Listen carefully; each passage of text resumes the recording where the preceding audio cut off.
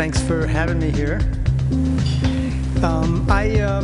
As Barbara said, I started out in family practice and quickly got into integrative medicine, and then became interested in acupuncture, and about 25 years ago became interested more and more in Lyme disease, and that's been going on ever since.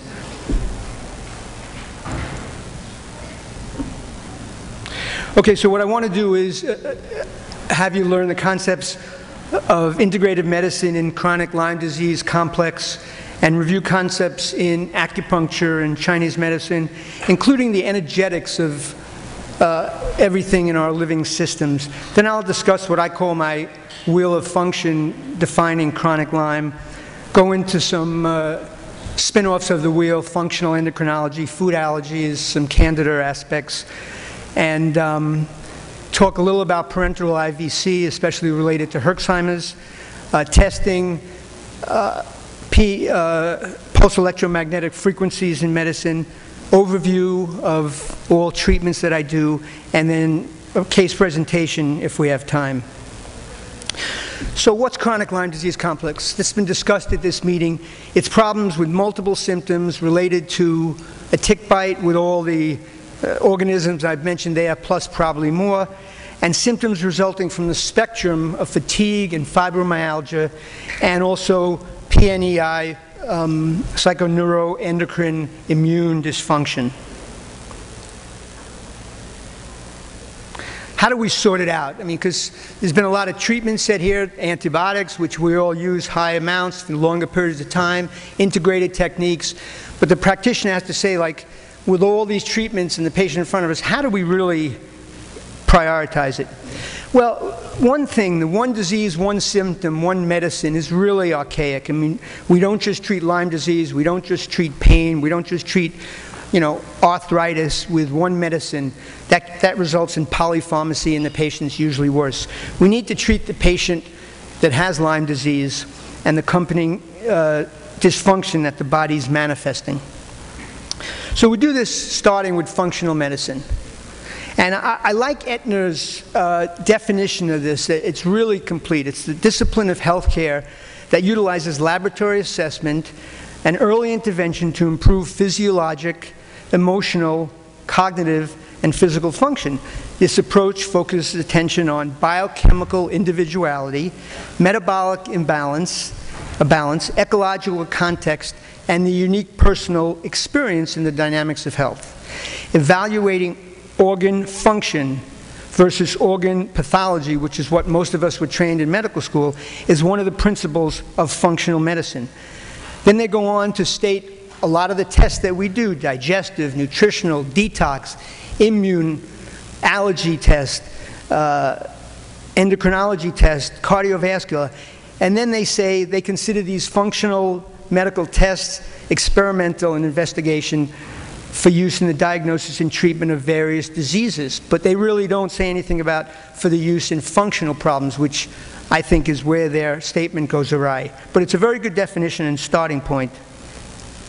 I look at holism as related to holism refers not only to the relationship of medical description and therapy, but to the scope of medical gaze, how you're looking at the whole problem, how you take a look at the whole gestalt and understand it.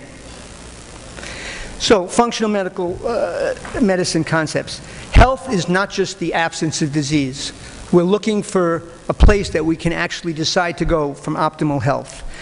And, this can be macro versus micro. In other words, when I'm treating a Lyme patient with antibiotics, that's really macro. When I'm treating them with pulse electromagnetic frequencies, that's micro.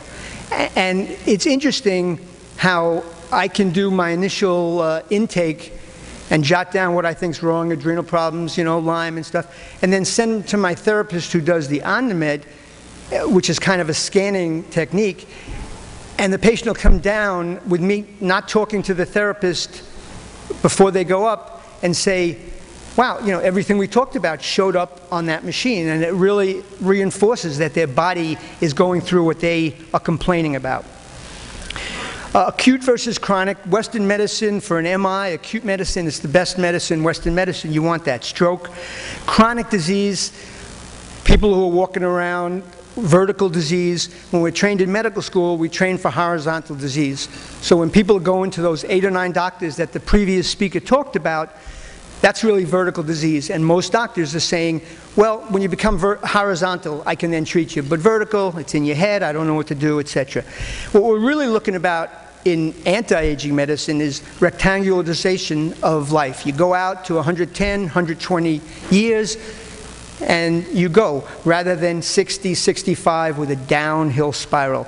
So it's pharmaceutical meds versus nutritional and integrative medicine, and then, as I'll get into later, biophysics in medicine. So there's a duality in medicine. We see it all the time. ILADs versus IDS, as Dan Cameron so nicely stated. Lyme versus not Lyme. Pathology versus functionality. This is really, I think, key, because when someone goes to a neurologist and he says there's nothing wrong and that patient has the litany of complaints, they are not functioning well.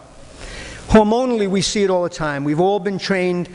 Addison's disease is low adrenal function. Cushing's disease is high. But let's say that person on the lab test has just above what would be Addison's, but they need to function at a higher level for them. They're under stress.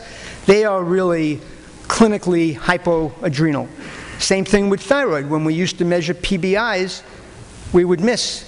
Then all of a sudden we got T4s. Then we got T4 IRA. Now we got TSH. And now even if a TSH is 0.5 to 4.5 and someone is running 3.5 and has clinical symptoms, the endocrinologists are even giving thyroid.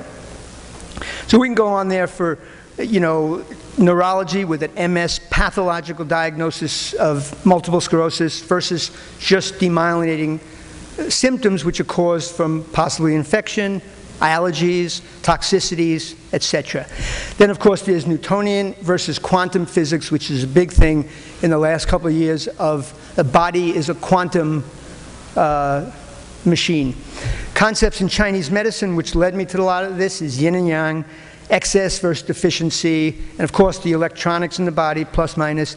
Genetics versus environment. 30 years ago when we were doing integrative medicine and doing orthomolecular and using vitamins to help patients' symptoms, we didn't have the data. Now we're finding out that the genetics, which we thought were one thing and the environment was something else, now the genetics are modifiable by epigenetics. And the things that can affect that are diet, environment, pollution, electromagnetic, and also intention. So really opens up changing the way people's bodies are reacting, even from their genes on.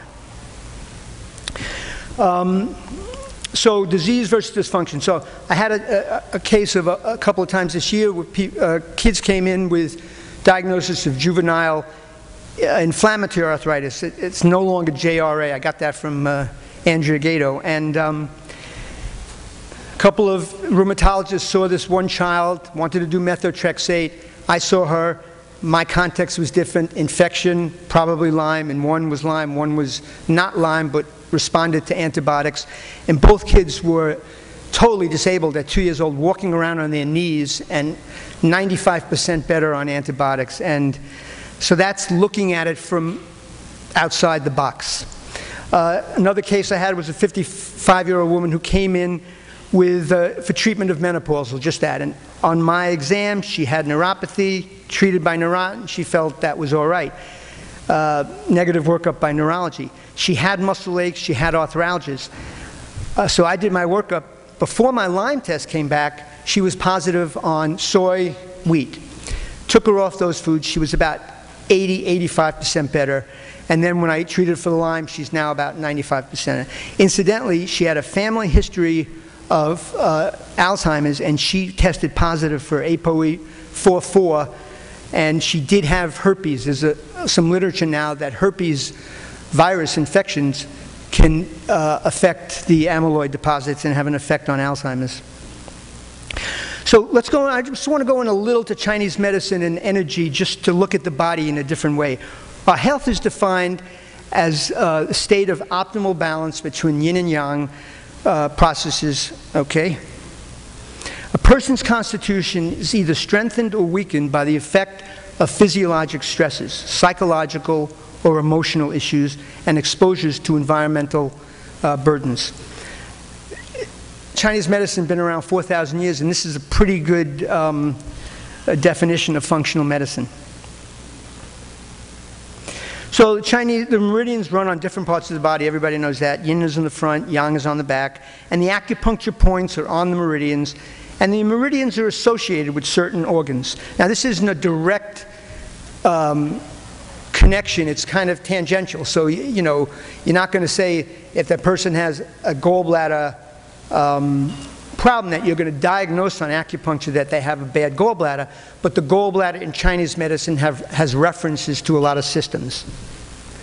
So the points are harmonic relay stations, and normal meridians have a coherent electromagnetic harmony, and abnormal meridians have a non-coherent harmony. This is work out of Fritz Popp, physicist in Europe, and Beverly Rubrick, who wrote a very good book, Life at the Edge of Science. A very small book, but really incredible.